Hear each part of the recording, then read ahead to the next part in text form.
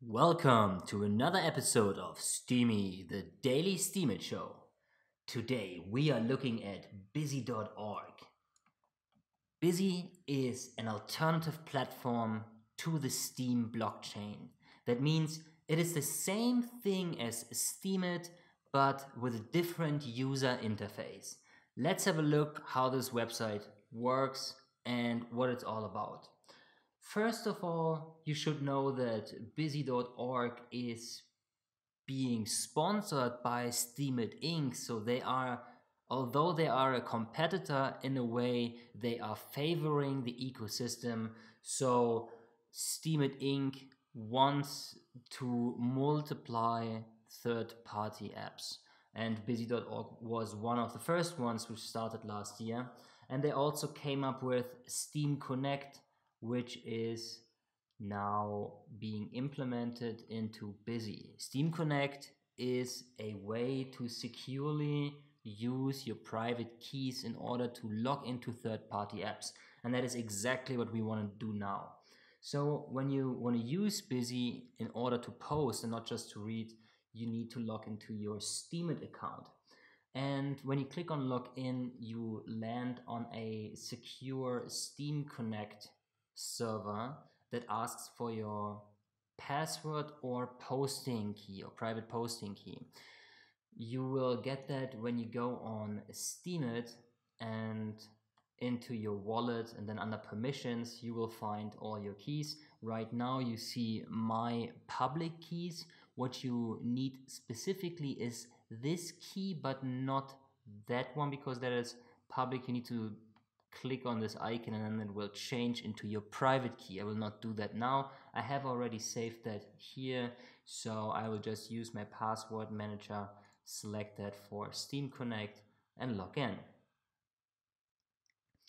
We are now logged into busy.org and the experience is immediately very different from what we used on Steemit. On Steemit we have tiny thumbnails. Let us quickly compare. So here's my blog on Steemit, and there you see the small icons on left are the thumbnails, which are compared to Busy tiny. Here we have a very nice wall of posts with big images. You even have different sized images. So for example, this one here is a full vertical image. Normally on Steemit, these images would be cut off and you would just see the top of it, I think. So this immediately gives you a really nice experience, I think. And I love how it looks. But there are a lot of different functions here as well. So let's have a look at that. We have here the bookmark function. When we click that, then this post will be put into our bookmark section, which you will find up here. When you click that, you will now see this post in your bookmarks, and you can remove it by clicking on the same icon again. So I'm clicking here on the B, which is the Busy logo, and that brings me to my home wall where I see the feed of all the people that I'm following. Besides the bookmark, we have a couple of other features here as well. When we hover over the like function, like button, which is basically the upvote from Steemit, then you see immediately this slider popping up. And this even works, I think, when you haven't reached the normally necessary 500 Steam power that you need on Steemit to see the slider. Also, you can immediately drop a comment here from the overview. When you click on comment, then you have this field here on the bottom. This is a comment. I will not do that now, it's just an example. Although I don't think that you should really make use of that function all the time, because you want to read the post first and not just drop a comment. You want to truly interact. And you can reblock, which is re-steam in a more mass friendly approach. This is the whole point of Busy. They want to create a alternative to Steemit which is more friendly to the masses. And then you have an overview of the likes. Let me scroll down a little bit and see this one, for example. Here you see there are an overview of little icons from the people that I follow who have upvoted this post. So this is really interesting. You see some engagement here from your own circle of Steemians, and the user that is the furthest on the left did the highest upvote, I think. All right, then on the left you see there are we are currently in this globe tab, which are all the categories. On top we have my 3 bookmark categories, which you can achieve by clicking on the little star icon here next to the category name. So I have unbookmarked now, and it's not bookmark, it's a favorite. It's called a favorite, and now I added it back to my favorite, and now it pops up here on the left again. So I have a quick access to that. By the way, right now I see this is also an interesting function. Here you have immediately the chance to play the video right from the feed of the posts. You don't have to open up this post itself. So this is really cool. But it requires that the post doesn't have a thumbnail image. As you can see here, I open up the post, and this is how it looks on Busy now. You see there is no thumbnail image. If there would be a thumbnail image above the video, which is something I personally do on my blog, so let's go on my blog here on Busy by clicking on my avatar on the top left, which brings me to this post. And this post is also a video post with a YouTube link in it, but since I start the post with my thumbnail, this one will pop up here first, and it doesn't pull the video, sadly. All right, then we can search very easily. So for example, you can just type in a letter and it will filter down all the category tags that are being used here with this letter. I think these are just the popular one. There are probably more categories than these.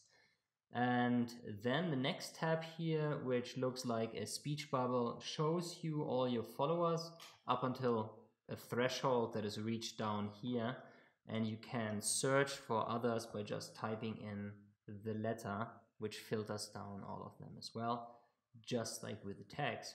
And also just like with the tags, you have favorite people. So also right next to the name, you have a little star here. So while we are here on that user's profile, we can also use that transfer feature and send that person quickly any amount of Steem. Let's quickly do that. This is a busy.org wallet test, and click continue. And I did send now 0.001 Steem. Now it's asking me for my credentials, and again I will use my password manager to fill in the Steem Connect information here, and it tells me it's the wrong password. So we will not do that right now. Obviously something went wrong here with my password manager, and I'm going back to Busy. I'm sorry, Scoocher, you will not get your Steem right now. So this is like an Apple presentation. Today there was also the Apple presentation and something went wrong on stage with the new iPhone 10. All right, we have here a writing function where you have a very simplified editor. When you type in text, you can highlight it, and then there are a couple of things that you can choose that to style it, and there's an upload function for images. So it's super simple, very easy. Drafts are posts that you have started and then you clicked away. They are automatically saved here.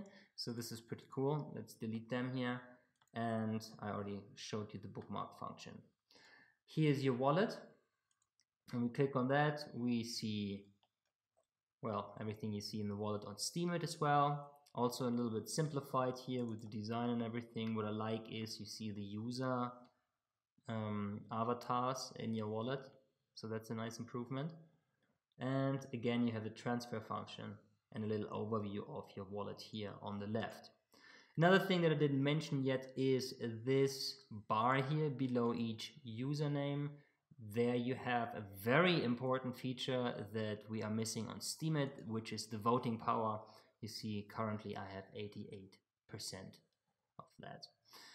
Okay, then here on the top, these tabs we have here is your home feed, which is really nice because it is being filtered with all the resteams. So you see only my own posts here currently, and none of the posts that I resteamed. They have gotten their own tab here, which are called reblogs.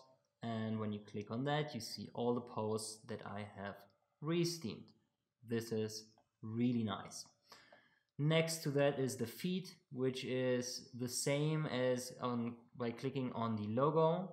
Then you have your replies and the wallet that we just were looking at. And then also messages, which is also a new function on Busy. You can write other people private messages here, which are, I think, not visible on Steemit, but I'm not quite sure about that. They're obviously somewhere publicly stored in the blockchain, but I think there is no function for that to display that on steemit.com. And finally, you have here a little bit of shortcuts, plus for write a new blog post, there is the bookmarks function that I showed you earlier. And you have a little bit of feedback here about Busy, leading you to the GitHub page from them, their vision that they want to approach the mass market. Although I now think that Steemit.com will be the platform that approaches the mass market with a new update for the user interface. You see the team that is involved in the busy.org development, the advisors and the contributors, and also a donation page. Since this is non-profit, they live entirely from donations, and as you can see here, Steemit did the grandest donation of at least $25,000. You can read about that in their donation post, which is over here on the busy.org. It's called @busy.org user account from them. Okay, that's the busy.org website. I hope you like that. If you want, you can switch to that website. You can jump back and forth. I think I will test it out a little bit more. In general, though, I prefer using steemit.com because I'm just used to it and I like the way it looks, although I'm not a big fan of it. For now, I will continue being mainly on steemit.com, and I'm eagerly awaiting the new update for that website. Okay, that's it for the Steemy Show. I talk to you tomorrow.